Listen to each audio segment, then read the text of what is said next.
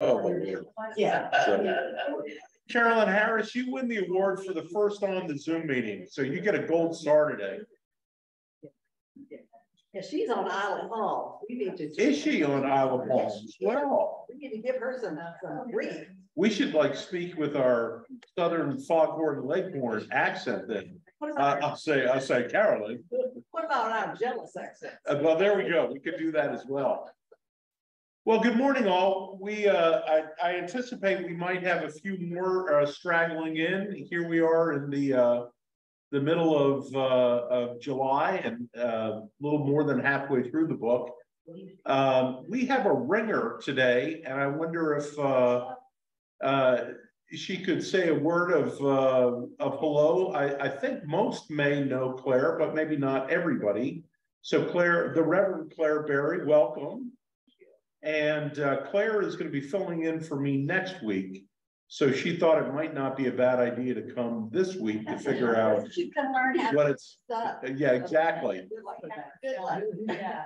No, I'm Claire Berry. I do know many of you, but I am the UKirk Nashville campus minister, and I'm also doing some work supporting the pastors this summer while Donovan is away on the sabbatical. So I grew up in the church. This is, not what good Pastor Hall used to look like, and it's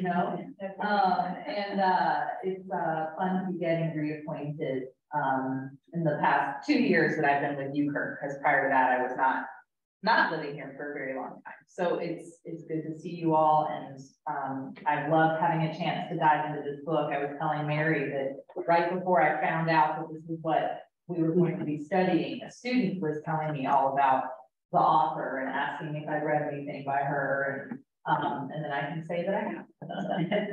Say too, if you wouldn't mind, Claire, a little bit about your ministry context before coming back here, because I think that might be important, especially in conversation with this book. Yeah, sure. So I, after graduating from Princeton Seminary, the Wright Seminary. Right, our alma mater. Stephanie, can we get an amen? Okay. Stephanie is an alumna. I've heard it's the left seminary. Yeah. I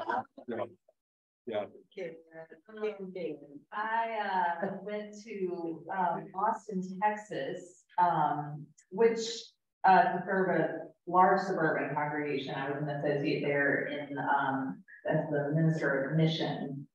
So kind of thinking about the way the church engages the public sphere, and it's certainly a place where some of these culture wars issues are very live and maybe a bit more out in the open. And so this has been interesting to read, and kind of where Christian masculinity and how an idea of that has taken shape. It's not really something I'd explored that deeply, but certainly had some experiences with.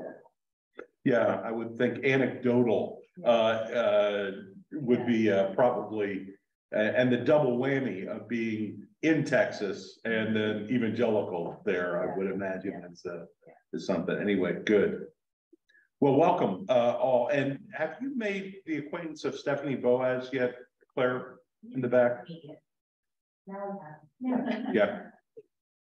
So, and the week afterwards, I think I sent in the letter, Carol, although I've done one of those unpardonable things. Carol said she would be willing to teach, but I had not confirmed that with her before sending out the letter yesterday. So she found out, like the rest of you, that she's on. So sorry, Carol. All right. Maybe a good place to start before we even get into this is, how aware were you all with the whole Promise Keepers movement? Oh, yeah. Yeah, fair bit. Okay. I think I mentioned in passing last week that the church I was serving in Libertyville, Illinois, there was a group of guys there for whom this was an important thing, and convinced a busload of us to go down to Indianapolis for this convention, and we had to stay, way outside of Indianapolis. The book talks about how there were no hotel rooms in Indianapolis. I mean, everything sold out. So you know, we're schlepping, I don't know, 45 minutes away after this thing is over and cramming people into rooms. And it's like, oh, it was so great. And I'm thinking, man, that it just did not speak to me. And then a couple of years later, some of these guys thought it was their responsibility to send their pastor to Atlanta for another Promise Keepers event that was geared toward pastors. And so I had the experience of going to one of those there as well. And I can say, and we'll get into this more in the book, the one thing I do appreciate was where they ended up on race. And for, you know, within the mainline denomination, we had been talking about race stuff for a while, but this was the first time that the evangelical world tried to address some of that. And as I said, they, you know, received some backlash for it. But it's just one of those things that kind of gets to you. And I always think about one of my dear buddies growing up, a guy named Johnny Krupka. And John was the captain of our soccer team and co-captain of the volleyball team. And we had a volleyball coach named Ted Martz, who was really just kind of in your face kind of guy. He's yelling at John, you know, come on, get up, get up. John is an engineer. And my own personality sort of peaks and valleys. John is just this calm, cool, collected guy. And I remember looking at Ted and says, I'm up. You know, I just, that kind of get going. It's just like, not everybody hits on that string. It's kind of interesting. All right. So 97, kind of thinking about where we are, stand in the gap. McCartney, it didn't mention in this chapter, it does mention about the issue with his daughter and the child out of wedlock with one of the football players and all of that. But I believe later it came out that McCartney himself had a little challenge keeping promises to his wife in their marital promises here and there. So, you know, some of this may be thou protestest too mightily as well, but nevertheless, and Colorado is just a hotbed of evangelicalism. And Colorado Springs, especially Boulder, there's some really strong churches. We had very strong Presbyterian churches in both Boulder and Colorado Springs that have left the denomination. And I wish Dana Brooks were here, because Dana's not on yet. No, Dana had been member of the Boulder Church and can give us a little bit of perspective of that as well. So, yeah. Did you read the paper this week about the migration of Southerners west? After the Civil War, most of the elite Southerners who had nothing after the war moved out west. So Ashley didn't stay in the South, he moved out west. Well, 12 Oaks gets destroyed, and so he heads out west. that's right. Yeah. And a lot of these early evangelical individuals have come from Those roots. west, and my guess is they probably have come from that southern migration routes and then become evangelicals with a little bit of background of segregational Yeah, experience. it is interesting. If you know the history of Portland, Oregon was a sundown town. So the issue of race out there is massive. And so thanks for holding that. It was a very interesting article. I did not see it. So, you know, you and Mary can be some of my research assistants. So if you can think to send me that, I'd be grateful to it. As I said in the letter yesterday, isn't it interesting? We're reading this and it's like a magnet pulling some of these other things to it, isn't it? You kind of see these things all over the place that maybe you hadn't missed as well. But to that point, what's interesting is my position at this church in Libertyville, Illinois, was a group of Southerners had gone up to work at Abbott and Baxter Laboratories. And the old Northern Presbyterian Church. Do any of you come out of the Northern Presbyterian stream? Stephanie, kind of, sort of, maybe. You do. Well, historically, there wasn't robust Sunday school for adults. And in fact, the church I served in Libertyville was 2,400 members. Our children's Sunday school ran concurrent to worship. And there was no Sunday school then for adults on Sunday morning. And these folks who came out of the South was like, you know, what about for us? So I got hired to develop a formation, discipleship, adult education program in the church. And one of the things we had to figure out is how to do Sunday school. So I recruited a team, and we had to figure out first a children's Sunday school hour that was different than what Sunday school was. So we put on a play. I mean, we had modules within that hour. We do 10 minutes of this, 10 minutes this, and then a half an hour of, doing a play. It was very successful, but that was the only way that I could do something for adults on Sunday morning. And then our big service was the 9 a.m. service. We had 9 and 11.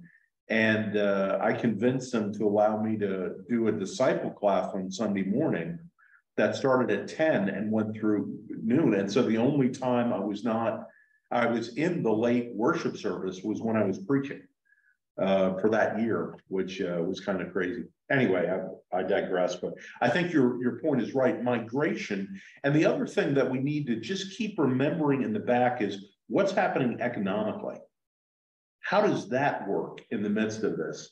How is economy changing, and the kinds of jobs and what men are doing and all of that? Speaking of jobs, what they said was all these people were comfortable with large plantations, lots of work, agricultural. Yeah.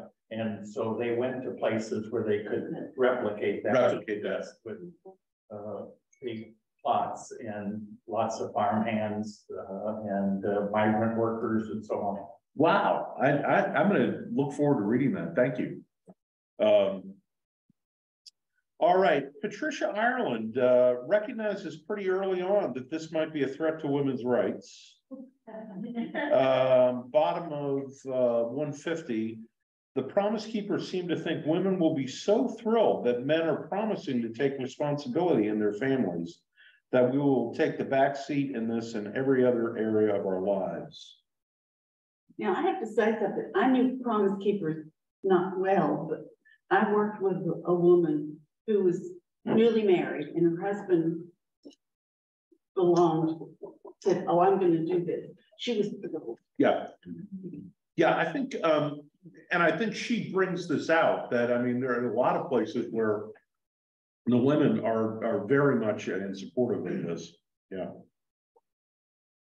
It billed itself as a political organization. She was skeptical when she saw the men gathered in DC. She saw hundreds and thousands of names on a direct mail list. Stealth political cells. It's interesting. I had not thought about that when I was aware of Promise Keepers, so I think it's pretty prescient. And again, as I've said a week or two ago, follow the money in this becomes really important. Dana, welcome. I'm glad you're here. Were you out in Colorado when this was going on, or had you already shifted back to Nashville? We were living in Nashville, but we still had a condo in Boulder, which was directly across 28th from Folsom Stadium, where the first big Promise Keepers was held, and the whole area was lit up by the stadium lights, and you could sit out on a balcony and hear them. They were everywhere. Yeah. Before you jumped on, Dan, I was mentioning Colorado and the Boulder Church. Yeah.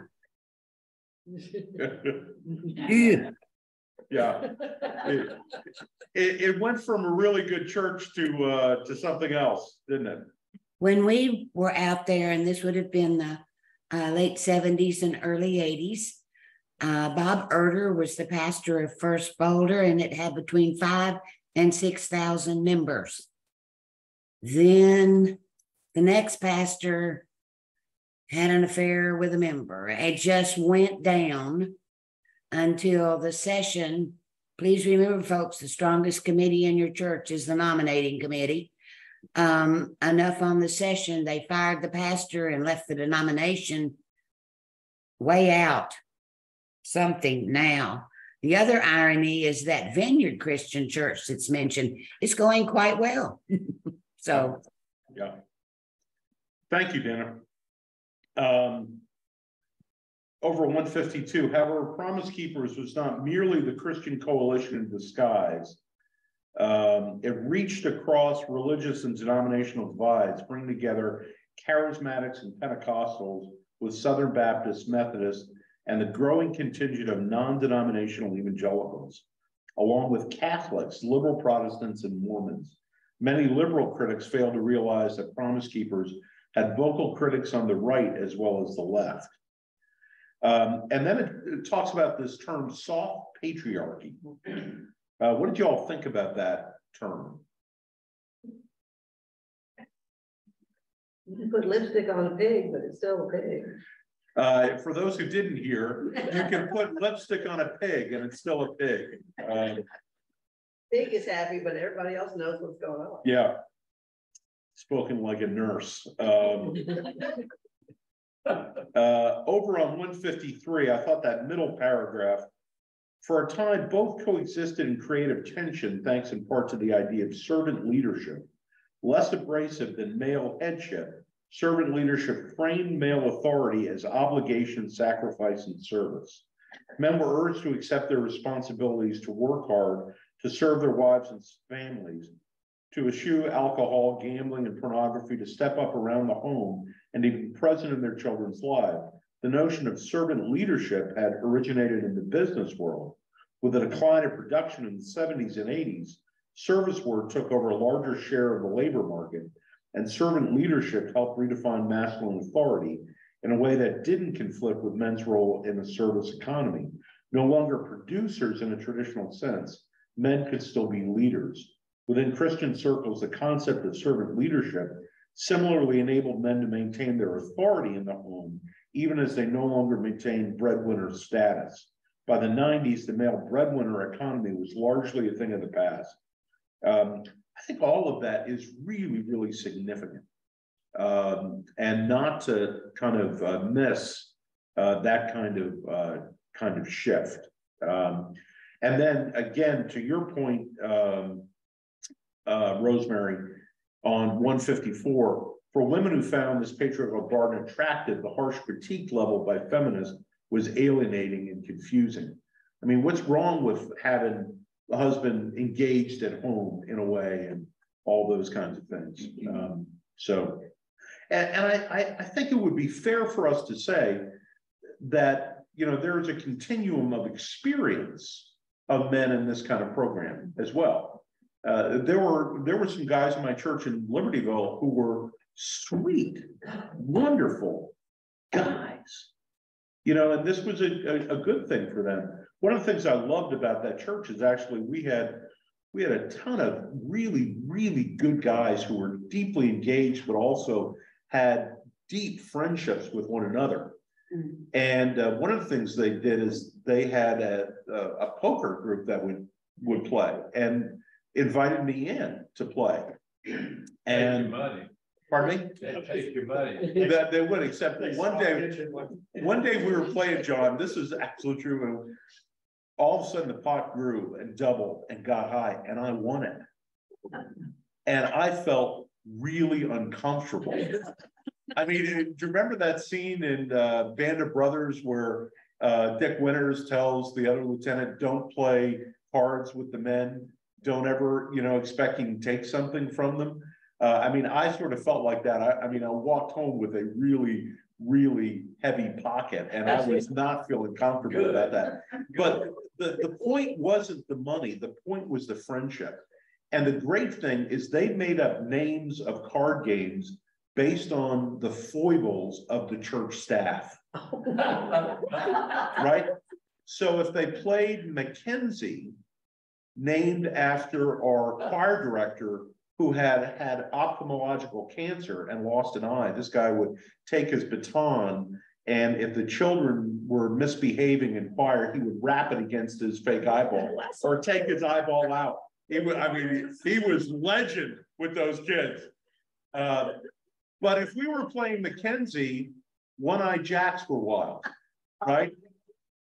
If we were playing Melanie, named after Melanie Hammond Clark, one of the associate pastors, threes were wild because she used her three names. Any idea what game we'd play if Griffith? Eights were wild because it looks like a snowman, right? I mean, there was some laughter and levity and great fellowship with this. I went to my church in Charlotte, button down Charlotte, right? You know, I get invited to the same group, and the guys start talking about the wife. I never went back to that. I mean, it was a totally different feel. And I only served the church in Libertyville 3 years, and I'm still deeply close and connected with folks in that congregation. Great group. Although interestingly, after I left, a conservative went in to take the head of staff position, and within 2 years, he split that congregation, took 250 members worth $750,000 of the budget, and tried to get ordained by another Reformed denomination. None would take him, so he started a non-denominational church in the same town. And that great church went from 2,400 broad tent church that was slightly evangelical to a 1,500 member congregation because of the split that happened there. Yeah. I wonder, Guy, if I might throw something in here that I learned about servant leadership. Yeah. So that's a term that I heard in Texas a lot. And it was partly because the church that I served had mission partners predominantly in the Middle East, in Afghanistan, among other places, where they'd gotten involved right after the war began. And as kind of this Christian patriotic duty, I wasn't here for that. I wasn't there for that, but they had maintained these long relationships. And one of the things they would do is that they would educate, they would have these college courses they were involved in, and they were almost always in servant leadership.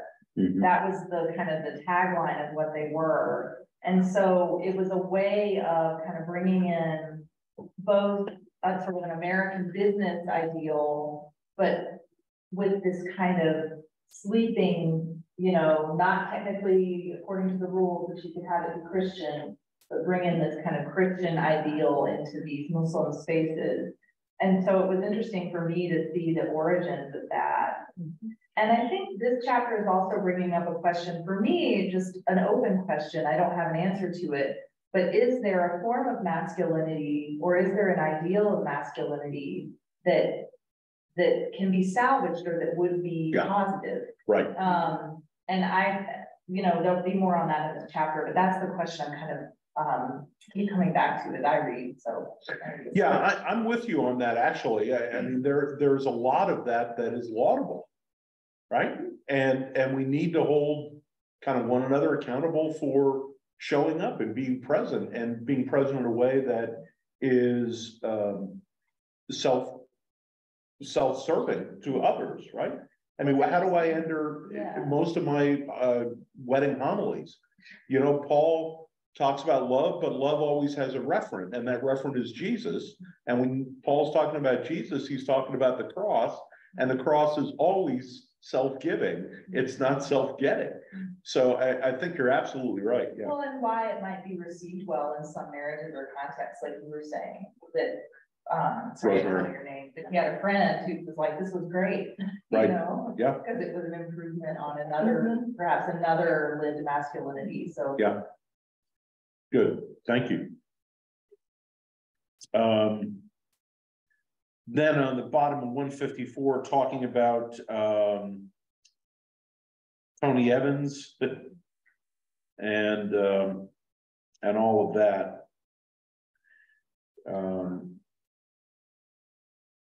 That male supremacy with the.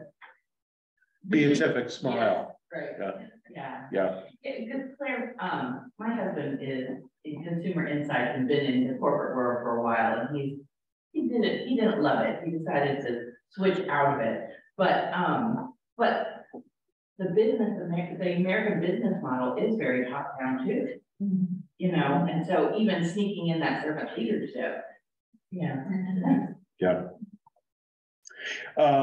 155, middle of the page, militaristic rhetoric surfaced at times in PK literature. Speakers preferred sports metaphors to military ones. Rallies inevitably took place in sports stadiums. Athletes often took center stage.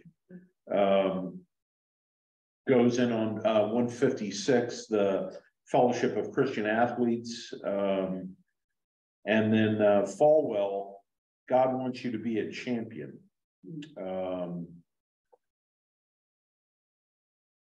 Thought at the bottom of the page here, in a world destabilized by modern feminism, sports offer disaffected men a masculine haven.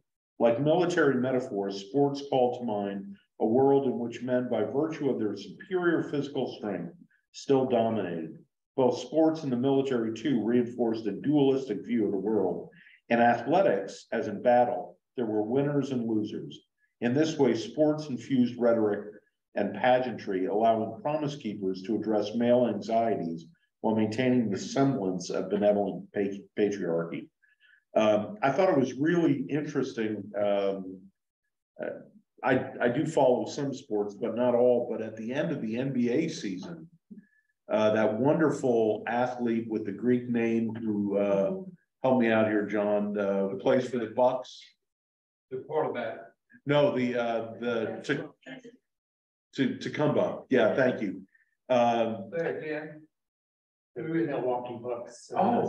Yeah. Okay. Tacumba, they came up short in the playoffs, and somebody addressed, you had a losing season or something like that, and his response was, we had a lot of good this season. We didn't win the championship, maybe we'll next year. And people jumped all over this, narrative of like, it only works if you're the absolute winner and the heck with everyone else. And he had this whole different way of addressing that I thought was incredibly refreshing.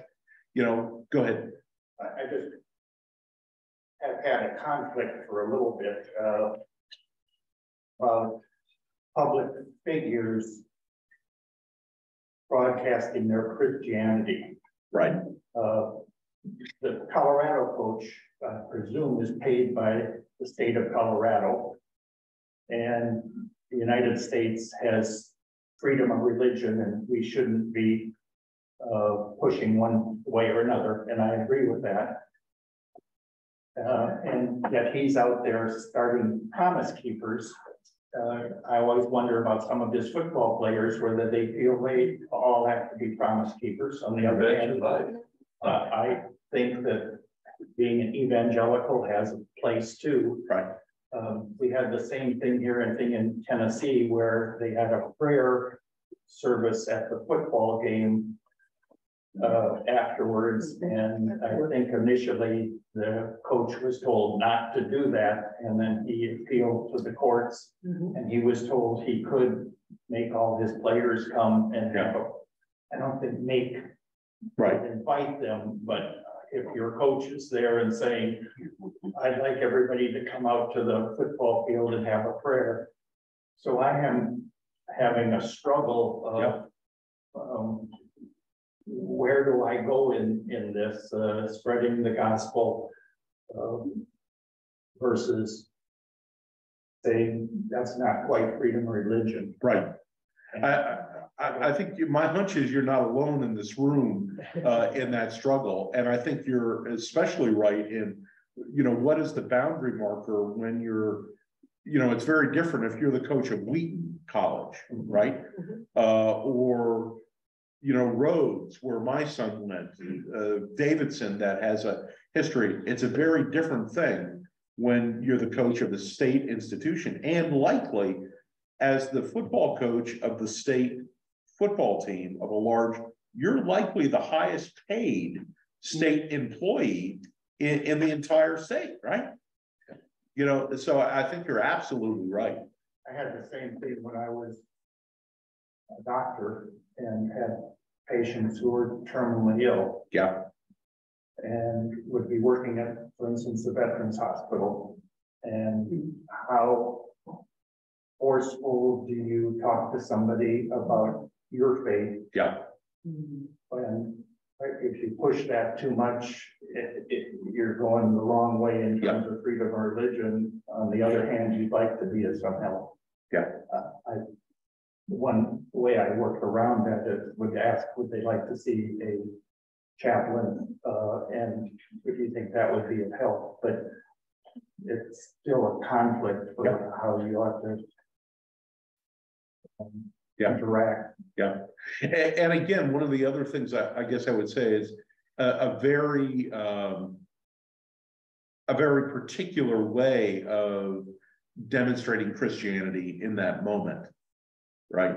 And a very certain kind of Christianity that gets placed there. Thank you. That's really good. Again, over on 157, at the very top, it was when the evangelical men's movement elevated sports as the preferred metaphor for Christian manhood that racial reconciliation emerged as a guiding purpose. One of the few white Christian organizations in the country willing to take on racism.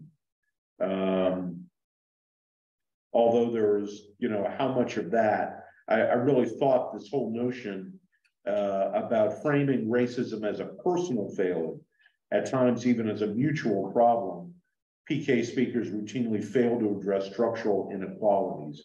And that's, you know, constantly one of the issues. Well, you know, I'm not a racist, therefore, when the system that we're in is one that we benefit from, and you know, how do we come to grips with that as well? John Perkins, is that a name known to many of you? He's worth knowing. He's out of Jackson, Mississippi, and African American, very still involved in civil rights, and a number of close friends of mine went and worked with him. In fact, I think Beth Drake went down and worked with his organization when she was an undergraduate, if I remember correctly. But he's somebody, go ahead and circle that name, really worthwhile knowing. John Perkins, yeah. And then over on 158, in 96, for instance, 40% complaints registered by conference participants were negative responses to the theme of racial reconciliation. The fall off in attendance caused significant decline in revenue. And I went back and looked. I think it was in the summer of 94 that I went to the Indianapolis one, and it was in 96, February of 96, that the Atlanta event took place. Yeah. And this was interesting to me in 58, bottom of 158, the spawning dozens of smaller denominational ministries. Southern Baptist, Assemblies of God, Presbyterian Church USA developed men's Bible study series. I remember looking at that and thinking, I'm taking a pass. Yeah. But then again, follow the money. The proliferation of men's groups sparked a minor revolution in Christian publishing and retailing industry. I was hoping Carol West was going to be here today to find out if some of this passed with her when she worked for Nelson Publishing, Thomas Nelson. Then I hadn't thought that I was going to see the name Robert Bly again. How many of you remember that whole moment with men's stuff with Robert Bly? Vaguely. Oh, yeah. Vaguely. Vaguely? Iron John. Iron John, Oh, yeah. yeah.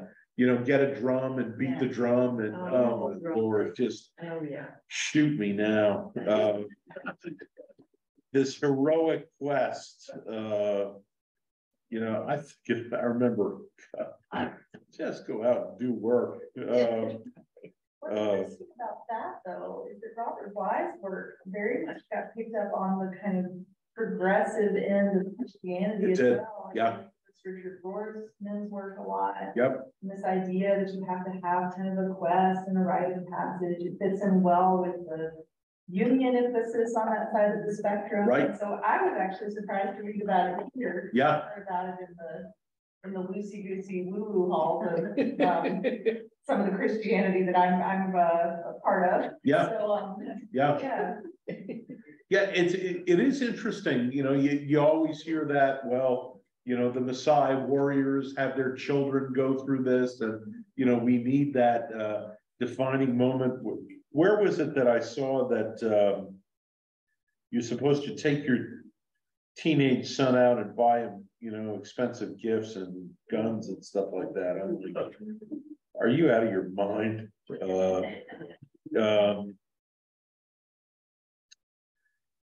Middle of 161, unfortunately, the church was part of the problem, failing to present the true Jesus, and instead depicted Jesus as meek and gentle milquetoast character, a man who never could have inspired brawny fishermen like Peter to follow him. It was time to replace the Sunday school Jesus with a warrior Jesus. Citing significant parallels between serving Christ and serving in the military, Dalby suggested that a redeemed image of the warrior could reinvigorate the church's ministry to men. What if we told men up front that to join the church, Jesus Christ is to enlist in God's army and to place their lives under the line? What do y'all think about that? Stephanie? I just continue to be really sad and offended that this whole thing really says men need to have weapons and fight and safe but exciting sex at home, and that's what masculinity is. Yeah. I just think that was just so, Yeah. and so unfair to the fullness of any man I know. Right. Yeah, how limiting this is. I haven't seen anything about painting great pictures, for instance, or writing a decent poem. You know, I mean, the spectrum of this is so narrow in what understanding the fullness of who we are as God's children is. It's really problematic. I did want to say, I'll get you in a second, Kip. How many of you know the work of Gideon's Army here in town? And yet, you know, so there's part of me that, you know, I don't want to throw away. I know I'm speaking heresy here, and I'm going to tell a story on Claire Berry in a minute. So I went to Claire's granddaddy's funeral out at the historic Presbyterian Church in Franklin. And the final concluding hymn of that service was Onward Christian Soldiers. And I said to Doug, I'm pretty certain that's the first time your children have sung that hymn in a Presbyterian church. But there is something about he who would valiant be midst all. I mean, you know, there's something about this that I think we are loath and we miss if we fail to understand that there is something more than just me and Jesus. I mean, that there is kind of a struggle that we're in with this faith, right? And that we're invited to come, but that's one of many metaphors that we can use, not the only metaphor. And to me, that's the problem when this gets privileged over everything else. On the other hand, I'm a little uncomfortable when that metaphor is totally dropped. On the other hand, yeah, Caroline? I just have that feeling the whole time in this. How did we or do we get so hung up on a tiny bit of the whole that all the rest we condemn, or I don't know, it just confuses me because I just see this happening this way and that way, and it all ends up so negative, and it just, I don't know, and I sort of It often not only ends up negative, but it ends up with one subset of God's creatures getting more benefits than everybody else. Right? That becomes part of the, where here did it say, Lord? Remember, we're talking about the husband being Lord, right? Small L, Lord. Now I've got a capital L because I rode off to Scotland and I've got like a square foot of land in Scotland that allows Amy and me to be lords and lady, right? So that kind of thing. yeah, that kind of Lord, yeah, not the other. Kim, you wanted to say something? I'm sorry. Oh, I was just writing down 3 overriding thoughts I've had to this point.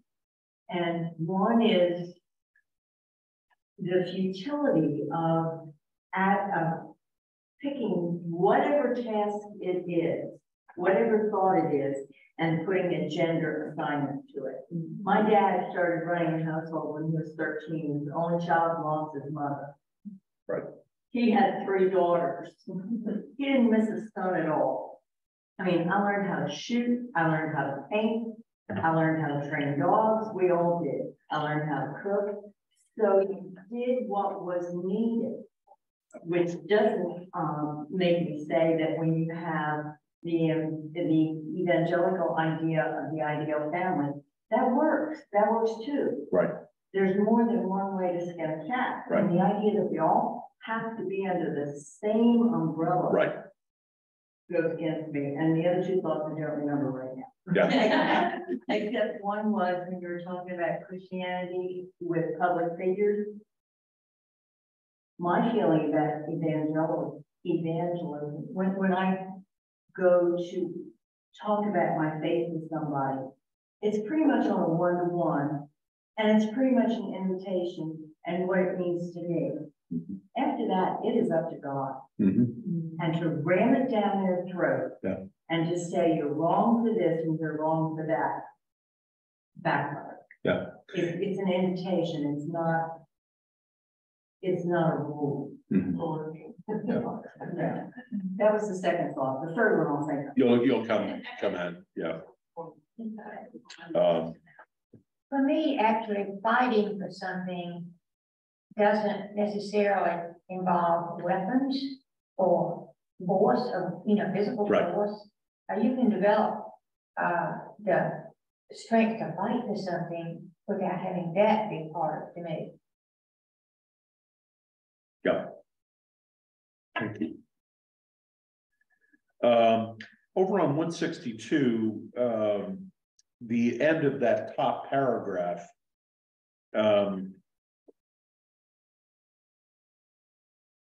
only a generation or 2 removed from the so-called working class, professional men of this generation found themselves caught between an image of our physically hardworking grandfathers in farms and factories and the white-collar professionals in antiseptic office buildings. Despite pressure for men to achieve higher socioeconomic status, and despite the nascent popularity of servant leadership, American culture still associated masculinity with working-class jobs. Times were confusing indeed. Do you all agree with that? Agree that it's confusing. I mean, go ahead, Janet. I would think that goes right back to the beginning of the book on page 17, and I talked about hypermasculinity appeals to men anxious about their own status. Right. You know, the story about the gentleman coming out of the cowboy. Right, yeah.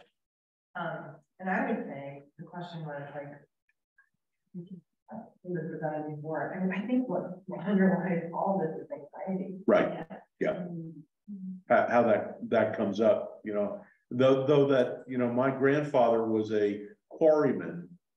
I have never once felt the need to get a hammer and a chisel and go, cut marble out of, or slate or anything like that. To me, I get this, but I don't understand it. I find it perfect.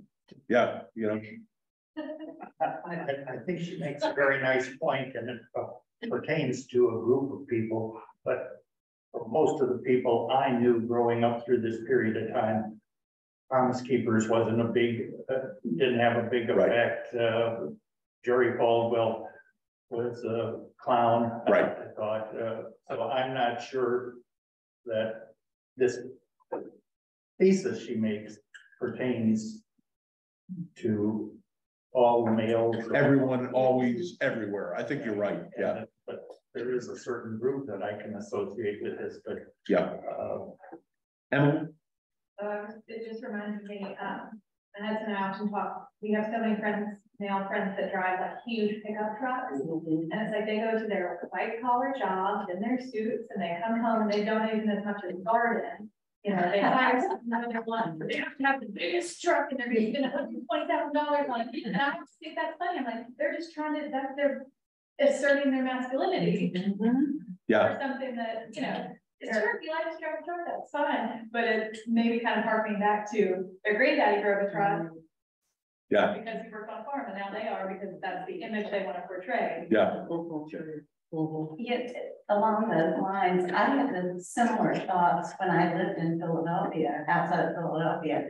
The only people that drove a truck, and more often they drove a big van because you could secure things, were people who were in construction. And then when I moved to Texas, I mean, and women too. I mean, they use truck for anything, but they have to have one.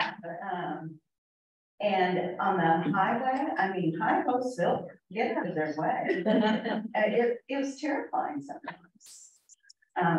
But yeah, they didn't need a truck for their work. Yeah. I love driving a truck. Yeah. I grew up learning how on a tractor, and then I got to drive a truck because that was the lowest on the totem pole when I was a new driver. I drove my son-in-law's, and I love to drive his 350 dually. This is why I don't see gender assignment. You know, and just, to me, it's foolish. Your point, Janet, to anxiety, I think evangelical, the people that we're talking about who are different from the way most of us believe, they want black and white because you don't have to think. Right. You're told. The gray areas are much harder to live with, and my sister has trouble with gray areas. Right. Yeah. The other one, no. Yeah. Yeah. Go ahead and get your pencils or pens out. Who is the greatest poet of our generation? There's a gold star for this answer. You're not going to say Bob Dylan. what's our generation? Close. Bruce Springsteen. Okay. Yeah. Yeah. You go for Dylan. Well, Springsteen has this great line. It's a sad man, my friend, living in his own skin, who can't stand the company. And Janet, to your point, I mean, this anxiety stuff. Who am I? What am I? What am I supposed to be? All of those kinds of things. And I think it is fair to say, you know, when you were living on a farm and you knew you were going to farm, or, you know, my granddaddy farming, you know, is there. Well, now I've got to figure out, what does that look like? I don't think that's unique to men. I agree with you. I don't think that's unique to men. And certainly, you know, a lot of us know about the what's it called, the syndrome, imposter syndrome, you know. Gosh, am I ever good enough? All those kinds of things. But I do think some of that comes back to feeling comfortable with who we are and realizing that what I do for a living isn't necessarily who I am, right? And so how do we get comfortable with who we are? And, you know, to a certain extent, our central identity is, I've been baptized by God. I'm a child of God, right? If we live out of that, that's a very different kind of thing. Then my sense of vocation is, how do I be a Christian in the world? And it so happens that I'm living out that vocation as a minister, but I could have easily done that as something else. my understanding of who I am is based first and foremost that I'm a child of God. I've been claimed by the waters of baptism. Right? That's a very different vision than, you know, what do I do? Yeah, Carolyn? Reading this book, it's kind of opened my eyes to why Christianity is falling in this country. And it's also opened my eyes, we live on Fairfax, and just within a couple of blocks, there are like 3 different non-denominational churches, one in 2 schools and one in the Root. And I kept thinking, why are these, you know, non-denominational churches everywhere? And let me tell you, the one across the street is Aiken, and many people there on Sundays. Yeah. It's packed. And this has made me realize it's just, they repackage constantly. You know, it's like the Promise Keepers with this and let's screw out of it and this and that. But they are the evangelical, non-denominational churches. Yeah. And I think they probably, if I went to one of them, you would find, well, this one didn't like the fact that women couldn't do this, and this one doesn't like that. Right. But they're still at their heart very evangelical. Right. Yeah.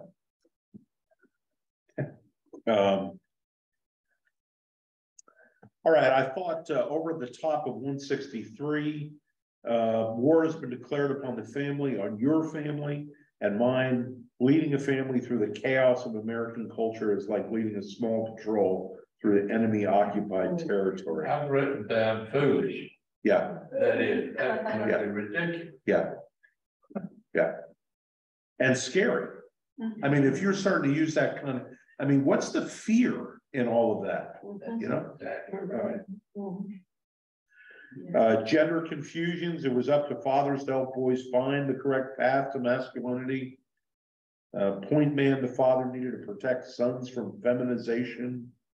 They will survive the scars and broken bones of boyhood, Farrah wrote, but they cannot survive being feminized. There we go. Yeah.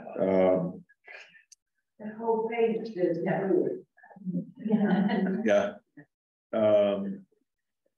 They want, in the culture, they want the women to stay home and raise the children, but then they blame the women for not raising manly enough men. Right. This is called, Emily, a double bind in psychology. Yeah. I mean, you can't win that way, right? Yeah. All right. Stuff. Anything from our friends on Zoom? Nobody has written me a question yet that I've missed. So over on 165, what did y'all think? As for its unmistakable presence in Scripture, no one could debate the warrior imagery of the Old Testament, but Weber insisted that God was the warrior of both Testaments. The Apostle Paul, after all, was the ancient warrior, never to say die kind of guy, who withstood imprisonment, torture, betrayal, and beating left him an inch from death. Rambo had nothing on him, and he would have done Louis L'Amour proud. And then was Jesus, the ultimate man, the complete hero. Too many men have become victims of demasculinized portrait of Christ, make it difficult for them to follow Jesus. And leaving them looking elsewhere for models of manhood. Yeah. I got that foolish too. Exactly. Well, what's interesting to me, and I never really thought of this before, looking at Revelation as the image that you're going to pick up Jesus out of the book of Revelation. I mean, that's a movement that in 37 years of ministry, I have never gone to. And I would want to argue in some ways that trying to live out the vision of the Sermon on the Mount is a whole lot harder than any of this other kind of stuff, right? It's interesting though, because I think like a kind of very physical Christianity, or kind of a muscular Christianity, has been a part of the Christian tradition really all along. Yeah. I mean, with the Desert Fathers and Mothers, you have these people in the early centuries of Christianity. Ascetics for Jesus. Ascetic lifestyles and extremes, where it's kind of all about being, it's not about being warlike, but it is about being physically enduring and strong, at least in part. And I think that's sort of a fascinating thing, that idea has maybe haunted Christianity across cultures and contexts.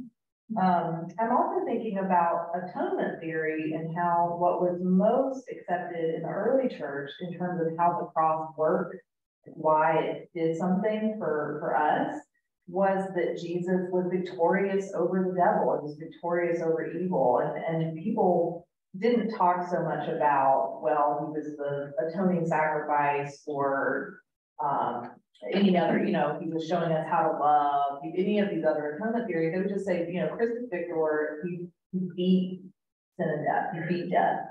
And so I think that's kind of interesting. It's like they might not have said, oh, we had a sword to beat death, but this idea that there was a winner and a loser, and that life is won and death is lost, was with us. So I think it's interesting to think about the proof text that people would use, like Revelation. In my head, I'm kind of thinking, it calls back to some other parts of tradition as well. Yeah, that's helpful. I was thinking, during the Middle Ages, the knight, there are times where that's been very much. Well, let's move if we could. I realize we're running a little bit late. This was a long and, for me, a chapter that a lot, but we need to get in on 166 and following, complementarian theology. And then the sexual purity movement. And I, Claire, I'm not wanting to put you on too much point, but you being younger than I, and Emily, I suppose you too, coming through college during some of these years, and certainly seminary during some of this time, how present was that in your Ken? Rhodes obviously is not, Wheaton, but I mean, I have done premarital counseling with couples, one of whom came out of a PCA background and, had been fed a steady diet of complementarian theology, and having to help try to deconstruct that, and being very fearful that my deconstruction wasn't strong enough. Yeah. Any thoughts about that? Was that concept new to you? I should ask, this compartmental or complementary theology, where that came from. I had heard of it. It's never something that I was taught. Right. And my college was Episcopal tradition. The college regularly was Are you Swanee? Trinity. Oh, you're Trinity in Connecticut. I had you at Rhodes for some reason. My parents had it. Okay, there we go. Yeah. So you're Trinity Hartford. Okay, yeah. So is it the last page, the last line in this ties the Southern Baptist Convention with Southern Baptism with this complementarian. And I think they're paying some of the price for that right now. Right. How that completely gets worked out. Women have certain roles, men have certain roles, and the black versus white issue here is going to be because African American churches have a significant number of women as ministers. Right. It surprised me just to read about the willingness of the convention to just dismiss the whatever they're called, departed, or these, in some cases, mega churches. Right. And as Ken said, in seeming indifference to whether or not they're going to be decrediting a lot of churches. Yeah. If you've not had the opportunity to read the letter that Rick Warren sent before the vote, it is excellent. And it articulates, I think, what has been historically the best of the Baptist church. And they completely turned away from that. Did you read it, Claire, by any chance? Let me see if I can maybe get a copy and send that around in an email to y'all this week. Okay. Yeah, you knew when they said no to Saddleback Church. Right. Yeah, they were serious about it.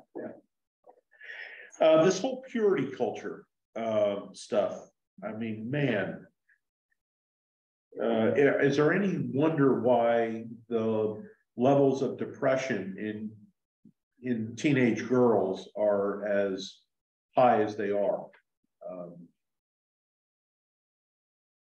I was with somebody recently who's in the counseling field, and something came up for some reason, and he was talking about, oh yeah, I remember growing up and I was in the youth group and there was this time when every boy got a sword. And he was like, so we were like running around with our swords, and I was like, just a second. You're running around with your sword. And meanwhile, weren't the girls in your group getting little rings to put on their finger? And I was like, I don't think my eyebrows can go any higher. Right. Yeah. Yeah, exactly. Yeah. Yeah. Yeah. Over on 171, and just an FYI, I've not read any of these books. And I was not as aware of a lot of this movement because it wasn't impacting my theology or the theology of the church. And therefore I wasn't as sensitive to the cultural movement across the country, right? I knew of purity culture, but but 1997, I Kissed Dating Goodbye, that book. I'm fairly certain, Claire, there were folks at seminary with you who had read that book. And yeah. And then, you know, what's really problematic, and Mary, Andy, God bless you, abstinence is the only sex education. How irresponsible is that for us nationally, right? How utterly irresponsible. Just crazy. Yeah, just a little aside, my Southern Baptist side of the family, I love Deerwood, and they are wonderful, wonderful people. And I'm very, very close to them, and they all have children about the same age as my children. And two of them just came to visit in the Darla, two girls. They were talking about a wedding experience. And I was just stunned because they just, well, one of them's getting ready to graduate from college and the other one just graduated. And they said, aren't Karen and Graham and all their friends getting married? And I'm like, no. Yeah. I mean, they're in like between the two of them, 5 weddings in the next 6 months. Right. You know what the language is on Christian college campuses? Ring before spring. Got to have ring by spring. Yeah. Yeah. Yeah. I mean, it's and interestingly, I know back in the, gosh, when I was doing my doctoral research, looking at some of the trends of demographics in the PCUSA, and one of them is so many of our women go on to higher education. And so we're having children later and fewer. And, you know, so that's one of the issues about, you know, growth and all of those kinds of things. But you're absolutely right.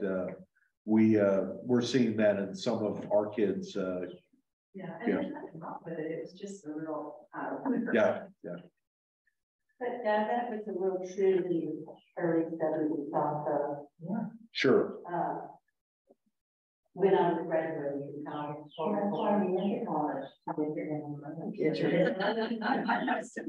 Janet? But I also think in a purity culture, you know, to have sex with marriage, so you're going to get married. Right, exactly. Yeah.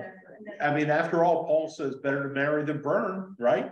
So let's be serious about it. Well, and you know, in this next chapter, what's the 3 reasons for marriage, right? Companionship and procreation, to have children, and making sure you're not stepping out. Yeah. Wild at Heart, John Eldridge. Any of you read that book? I remember going to some men's stuff where that was pushed and maybe looking at a page of it and thinking, no. I want to read some P.D. James right now. Yeah. Is there any correlation with when age of marriage versus the success of marriage? That is, if you get married in your teens, the chance of divorce is significantly higher than if you get married in your late 20s. Is there any correlation? I don't know of any statistics on that, Ken. Yeah, I think I've seen that. I thought I had too. But yeah. It just means if you're holding up this purity concept, right, it could mean that your marriage is going to be less successful. Yeah. Yeah. All right, no more Christian nice guy. Wild at Heart. Eldridge's masculinity was thoroughly militaristic. I gotta say, this chapter made me very scary. God created all man for a battle, fight, to adventure, to live, and beauty to rescue. Wow. I thought my chief end was to glorify God and enjoy God forever. Maybe I'm wrong. I obviously am reading a different book. Aggression, not tenderness. Yeah. Part of the masculine design. Yeah. You know, what's interesting to me in reading this, I read the Gospels as a critique of some of my worst natural inclinations, right? And that part of my task in discipleship is to let go of those natural impulses, to conform my life in a way that can live ad maior Dei glory, would give great glory to God, precisely out of the vision of the Beatitudes, of mercy, and all of those kinds of things. And I see none of that here. None of that. Yeah. Well, it seems like evangelicals are quick to quote the Ten Commandments, and yet you never hear them quote the Beatitudes. I think that's fine. And again, I want to say that within the evangelical tradition, there are those for whom the Beatitudes are the heart. And so there's this war within the evangelical tradition over that. But thanks for saying that. Yeah. One thing I've noticed in reading this is that one of the many things evangelicals were against, or maybe are against, was the public school system. Right. And I kind of have some thoughts of why that is, but why is that? Because they couldn't control what was taught? Yeah. Yeah. Oh, okay. Yeah. I think and they're no longer praying there, and it's become groupthink and all of those kinds of things. Yeah. It's it helped emasculate them. It just. Well, and part of that, I think, was saying, boys have to sit and take tests, and there are some things I've read about how, school works better for girls than necessarily for boys, especially when you don't allow recess and all those kinds of things. And so what do teachers do now? They get the balls that you can sit on and have restless leg syndrome and all those kinds of things. But, golly, we've had in the history of this country for a whole lot of years, pretty successful public schools. And one could argue is in many of our large urban contexts, the public schools started to decline when forced integration was happening and the white families completely decamped from public schools. I mean, this is maybe not the place to make that argument, but I think the question, really becomes, what is the focus? And there's a move, I think, in the last certainly 20 years to libertarianism as the effective political domination, and that is what's good for me? What do I get out for me? Instead of the question of what's good for us all, and how do we value that best, right? That's a huge thing. I read an article this week, which I meant to forward to you and haven't yet.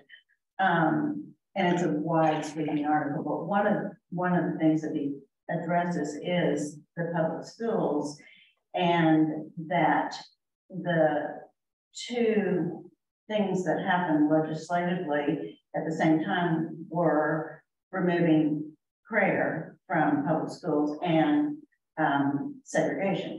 Right. And then the possibility, which can happen, of a Catholic president. And what they feared is that the tax dollars would go to Catholic schools. And so then with all that convergence of everything that happened, then people began to form their own schools, religious schools, and put their children there for two reasons. One, so they could pray, and they were white schools, right, by and large. And then he goes on to say, but they have no problem in later years wanting tax dollars, right, to support their schools. Right, exactly. And what he was saying initially was, Protestants had a pretty sweet deal. They prayed in school and they liked that. Yep. And when that was removed, then all sorts of other things started happening. Well, let's move into this a little bit. We've got about 15 minutes left. I'm over on 170. Well, let's go to 174 and then 175. Braveheart, Mel Gibson's William Wallace, American Cowboy, also occupied a special place in his vision of masculinity. And then over on 175, I wondered what many in the class thought about the sentence, "The deep cry of a little girl's heart is I am lovely." Yeah. Am I lovely? Am I lovely? Yeah. I mean, what And who are any of you then to know what the deep cry and heart is for dinner? Thank you. Thank you, Janet. Yeah. And this was not just a passing thought at that time. Right. Yeah. Our little girls still live with that. Right. Our big girls do. Yeah. Yeah. Calvin College professors Mulder and Smith. I mean, it's good to see folks are pushing back on this. What Eldridge attributes to creation, biblical Christianity ascribes to the fall. Again, good theology is a helpful thing. Over on 176, the time had come to toughen up American manhood, starting with boys. Dobson's bringing up boys, the masculine will to power. Talk about Nietzsche being packaged for our kids. Did you see in that paragraph, feminists and liberals seem to think that testosterone was one of, quote, God's great mistakes? Yes. Yeah. What? Yeah. And then Phyllis Schlafly raises her coiffed head yet again.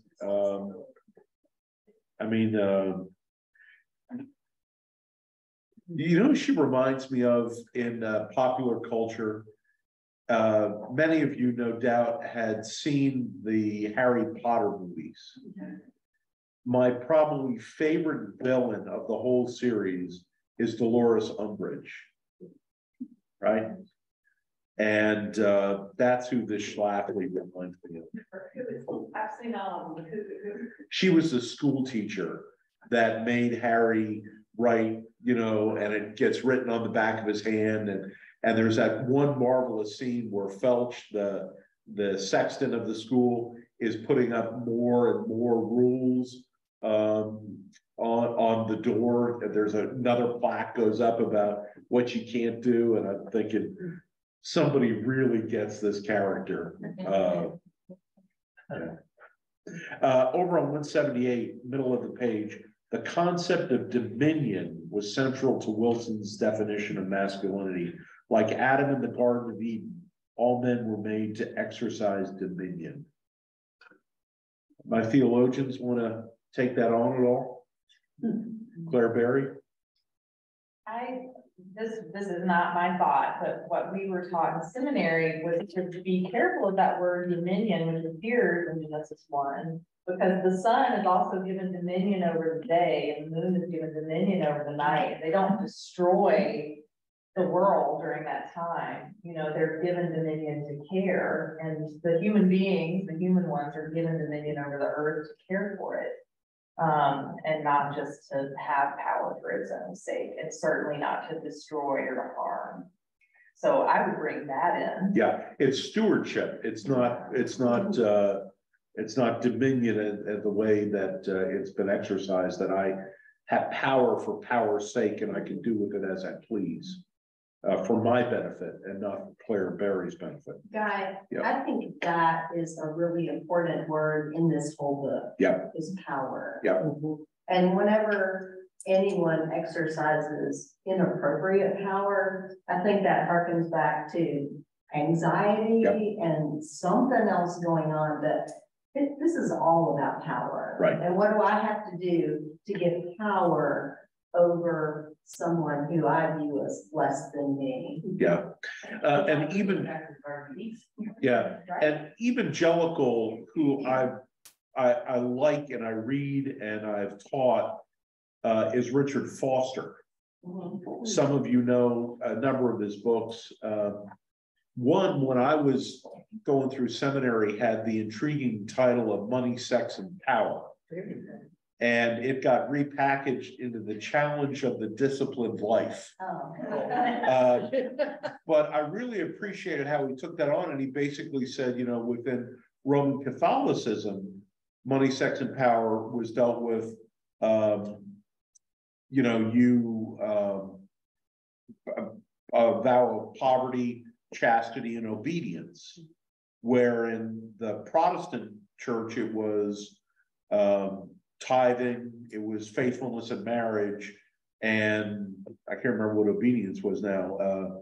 But you know, that all of these are challenges for us as human beings, and how do we live out faithfully with those? But I think you're absolutely right. It's about power, and this will to power is a good thing. Go, you know, go for it. Is yeah.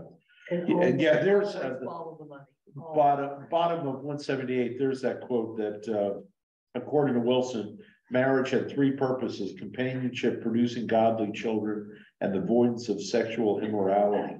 Okay. Man. Use that in your counseling and your marriage. Yeah, probably not. Yeah. Here we are. This was that problem I had over on 179. Women must understand that they were, quote, led by a lord, end quote. To this end, young suitors should be disruptively masculine, cheerfully interfering with the future wife's plans. Which usually had to do with education and career. Exactly. Yeah. And John, I wrote in the margin, crazy. Crazy. Yeah. And they were not as good as men in the important work of violence. Yeah. I'll take that. Yeah. Christian men's movement was nothing more than a discipleship program for weenies.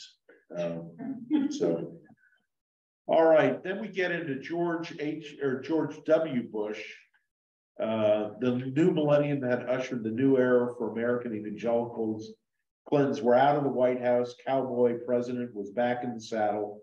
Of course, George W. Bush was brought his Crawford Ranch just before announcing his candidacy, and made for a good photo op. I do not love that. Still, his faith was authentic. The moral certainties of the war on terror, framed as they were by the evangelical president, put an end to any post-Cold War uncertainty among evangelicals. all of this. And then I had not heard of this book, King Me, by Steve Farrar. Like his Point Man, it illustrated the versatility of evangelical notions of militant masculinity. Masculine men were needed to save the nation from terrorists and defend against cultural forces that threaten America from within.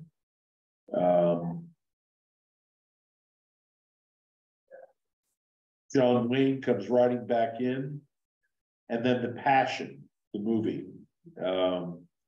In the trenches, you don't want tenderness. I don't know about that. I don't know that that's necessarily true. I don't either. Yeah. Okay, I wondered what you all thought on 182, middle of the page. Within the realm of Christian publishing, that a man ought to cast the vote for his entire household. How's that for defranchising? Are you out of your minds? Yeah. No, but I've known families where the wife asked her husband who she should vote for. Yeah. Wow. I can remember my mother going along with whatever my father said. Yeah, I was gonna say. Is that right? Yeah, Yeah. this was a long time ago. When Hillary ran, Oh, here it is, over on 183. Christian fathers design initiation rites for sons, model on medieval knighthood, involving expensive state dinners and commemorated with symbols of great value, such as a Bible, a shotgun, or a plaque. Boy, that didn't happen in my household. Wow. Didn't this sort of son favoring sons versus daughters? Oh, yeah. Also happen in the Jewish tradition where you have bar mitzvahs Right. for the boys, and now recently they changed. To bat mitzvahs as well, yeah. But I don't think this is totally Christian bias. Yeah, that's good. That's really helpful. Yeah. I thought this on the bottom of 183 and 184, that Promise Keepers morphs, and instead of stand in the gap, it's now storm the gates. Wow.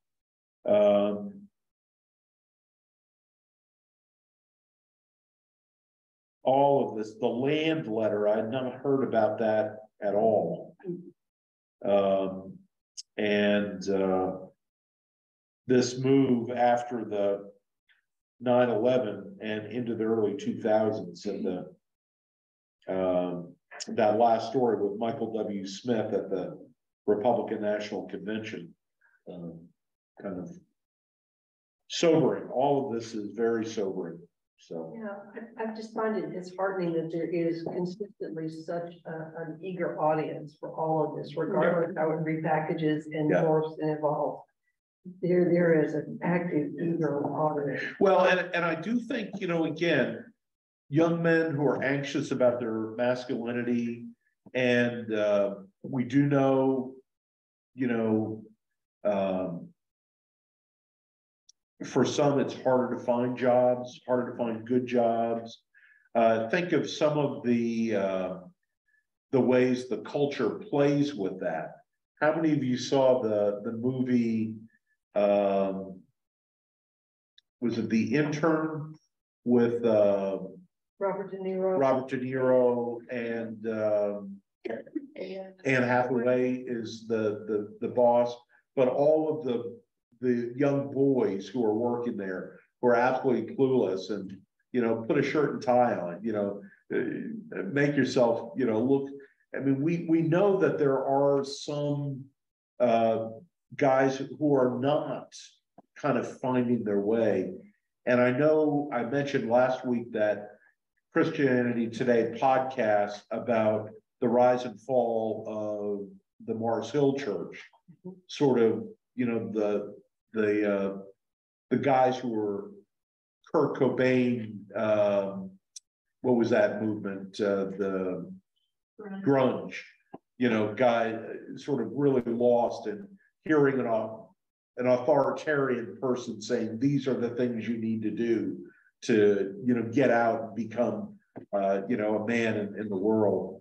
And so there is, unfortunately, always a group that is willing to, be led. And we certainly saw that in Germany in the 1930s. And unfortunately, we saw some of that in America in our own time and place recently. And so what are some of the things that are leading up to that? I mean, this militaristic language and Christianity is incredibly problematical from my point of view. When I read it at the top of page 184, we're just talking about switching from asking men to stand in the gap, storm the gates. Right. And just immediately thought of January 6th. Exactly. Yeah. Yes. I mean, you want to talk about grooming, right? Grooming, come around.